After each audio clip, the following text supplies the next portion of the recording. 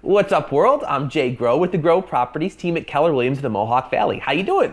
So listen, today's episode of Real Estate Fun with Jay and One, we're going to talk about what you got to do with the lighting around your house now that, oh wait, the sun's never out.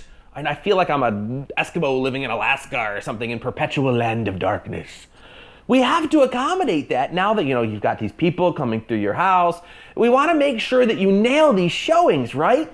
So we're going to talk today about the appropriate amount of lighting. Now, what I tend to find is that people do this one of three ways. They either have way too much lighting.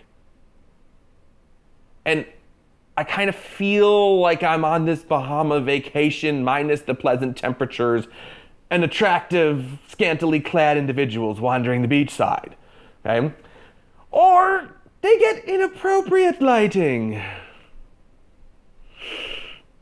Or even worse, no lighting, okay? No lighting.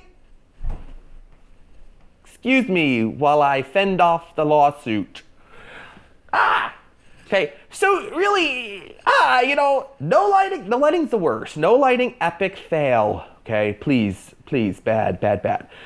You want to make sure that you have the perfect amount of lighting. You want your buyers to feel comfortable, warm, welcome, loved, and so that they can see as they walk through the house. Don't forget that little tiny tidbit of information. So have your lights on. Have them appropriately on.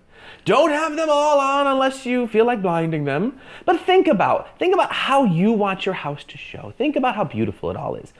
And of course, when you're thinking about selling your home, you better think about the Jay Grow Group Realtors and the Grow Properties team at Keller Williams of the Mohawk Valley. So as always, any questions you've got, folks, please feel free to give me a call. I'm Jay with the Grow Properties team at Keller Williams of the Mohawk Valley. Thanks so much and happy holidays.